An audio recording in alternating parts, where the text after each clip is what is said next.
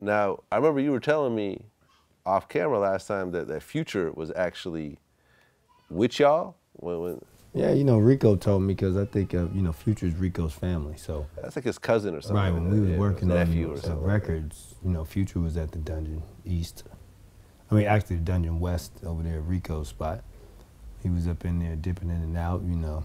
All the Dungeon family was dipping in and out. And, you know, that was the spot, man, where everybody was coming through and come chill, relax, kick it, you know what I'm saying? So, yeah, Future was up in there. Was he actually recording anything or just watching? I don't know. You know, I was, shit, I was. Used to help me get weed when we was out there. You know, back then, I think Future was trying to, you know, get his cracking. He was, you know. Yeah, he was working back then. Right. You know, I definitely think he was on the mic. Definitely, you know what I'm saying? You know, everybody was trying to get on the mic. It was like the Rico spot was where you go, and if the slot is open, man, you in there. They just be making a beat. Future would be in there. I'll be asleep. Everybody else is playing the game, doing something else, and Future be like, what's up with that beat? Well, you like it? You got something for it? You damn right. Boop. That's where they discovered Nivea. Right. Nivea, tequila. You know what I'm saying? And Nivea, ooh, she was killing them back then, boy. Are you surprised that Future is where he is right now? I'll tell you the truth, not really. You know, because, you know, he was Dungeon. I'm excited for him, you know. Yeah. I mean, when you come from that type of surroundings, it's just like I tell all my youngsters, man, look, if you hang around garbage, you know, all you'll do is be trash. So, you know what I'm saying, when you hang around all of that type of magic, yeah, it's only a matter of time before, you know, especially because one thing about anybody that was at the Dungeon, they wasn't just there kicking it, they was also learning.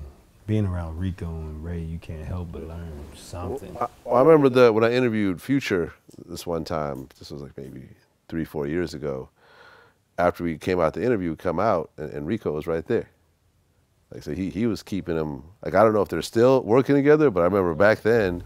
It's his family right there. Yeah, you know so right then, they was fucking with each other. So it was dope to see that generational kind of thing. That's his real family. Yeah. So, you know what I'm saying? It's only right that, especially when you watch him blossom into this great artist, you know, it's different than watching an artist blow up into something and it's not your family. Like, I've seen so many people blow up in a lot of things, but when I seen my brother David do it, and Roscoe, it was just different. Yeah. Same process, but just different. So I know Rico had to love it.